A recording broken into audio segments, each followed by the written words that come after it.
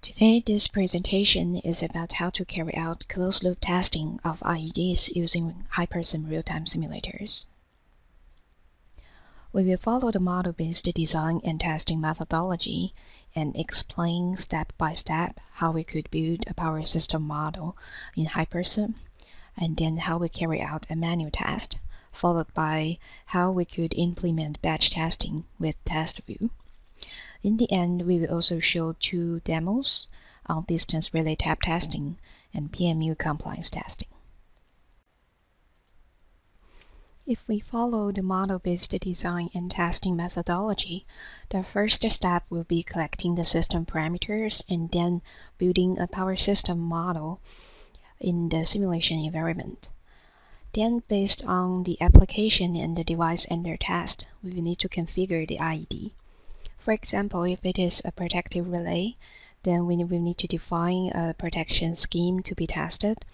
And if it is IEC61850 compatible, then we will also need to carry out some engineering work to do the IEC61850 configuration.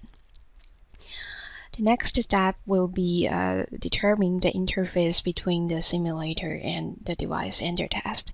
We could use either analog or digital signals, or we could also use IEC61850 sample values and goose messaging. After configuring the IOs, we could start the real-time simulation. Hypersim comes with two very powerful tools, which are scope view and test view. During the real-time simulation, we can use scope view to monitor the real-time simulation data, and it could also help us to do some data processing. Usually when you're testing a protective relay, you will need to generate a great number of different testing scenarios. And in this case, test view can help you to automate the test sequence and generate a test report automatically. For example, if we are considering a double infed 500 kilovolt transmission line, which is 300 kilometers, and then we are simulating a virtual merging unit in the model to send out the voltage and the current measurements from this bus to a distance relay. These measurements are sent out in the format of sample values, and the distance relay is configured to protect the first 80% of the line. In case of detecting a fault in the zone, it will send out a goose message as a trip signal to operate the circuit breaker modeled in the system. So here it is the interface of Hypersim 6. You will find it very familiar if you have ever used EMTP-RV, because they're using the same graphical engine. And now we're also working on to directly import EMTP-RV model to Hypersim to carry out real-time simulation. So as you can see on the red panel, there are different libraries for either control blocks or for power system components. So we could drag and drop these blocks to build up a power system model. And we have a voltage source, transformer, transmission lines, load, and circuit breakers. And this block here, it is a point-on-wave block. It can be used to synchronize the data acquisition based on the zero crossing of an analog signal or with a rising edge of a digital signal. And then the next step will be configuring the relay. And here it shows the software from Alstom Mecon. And here we are configuring this distance relay to have zone 1 to cover 80% of the line, and then zone 2 to cover 120% of the line with 200 millisecond time delay. And then we will need to configure the sample value ID, as you can see here. Then we open this IED configurator to configure the goose messaging part. So first, we could specify the IED name and then some communication parameters.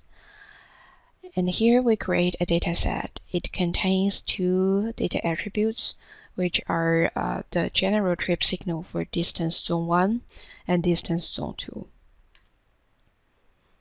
Then we need to configure the goods control block by specifying the MAC address, IP ID, and some other timing parameters. And here we will associate this control block with the predefined dataset. The last step will be exporting this SCL file to be later used by the simulator. For the simulator to be able to understand the SCL file, our driver team has developed an ICD parser tool to read the SCL file and then generate a list of all the connection points defined in the file. And each connection point has a unique sensor number, so that later in the model you will be able to assign this number to map the measurement to the I/O channels. So for example, here if we have a voltage probe which is used to measure the three-phase voltage at a bus, if we assign the sensor number 11000 to phase A voltage measurement, then since you can see that here, this 11000 is linked to the voltage A measurement in the sample value output. So later on, during the real-time simulation, the voltage we measure here will be sent out as a part of the sample value message. So now we are ready to start the real-time simulation. And during the simulation, we could use scope view to acquire and monitor the real-time simulation waveforms. So here it is the interface of scope view, and we are acquiring the steady-state waveforms for voltage, current, the trip signal coming from the relay, and also the status of the circuit breaker. And we could also use scope view to trigger timing events, such as applying a fault or operate a circuit breaker. And in scope view, we are able to save the waveform as a COMTRIT file or a MAT file or PDF file, just for the users to analyze the data later after the simulation. And it is very flexible in the sense that you could arrange the waveforms in many different ways. And we could also apply cursors just to measure the maximum, minimum, or average value during a certain time interval.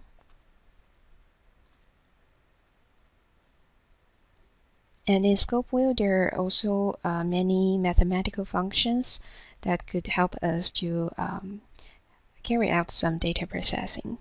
So for example, here we're using the symmetrical component module to calculate the zero sequence and positive sequence current. Another example will be the crossing time function. So it can be used to detect a rising edge of a signal. So when we receive a trip signal from the relay, we will be able to use this function to determine when the relay operates, and then we will be able to calculate the operate time. As I mentioned before, if you have many different scenarios to test, you could use test view to automate the test sequence. So here it shows the interface of test view, and you will be able to specify which model you want to use and at what time step you want to carry out the simulation. In test view, there are many different features that could help you to define the sequence and carry out the test. So for example, we have this snapshot function. So basically, it takes a snapshot of the steady state condition of your model and then apply it later before you apply the fault. So all the test cases, they start from the same initial conditions. And to make it easier to define the sequence, we have this HYPEXcel function that could read input parameter from Excel spreadsheet. So you just need to specify the path of the file and then the name of the range where you define the input parameters. And then TestView will automatically detect how many cases you have defined in the file. And inside the Excel file, you just need to use the name of the block you have in the model and the name of the parameters. So here we are varying the fault location and also the fault type. After running each of the tests, TestView will save the waveforms, and it could also export the test result in Excel report. So for example, here we have the operate time of the relay under test under different test scenarios, and here we could carry out some post-processing to calculate the average operate time.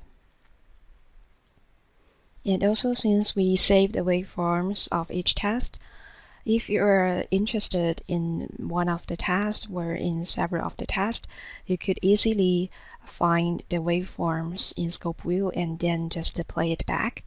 So just to make it easier for you to carry out some post-analysis of the test result.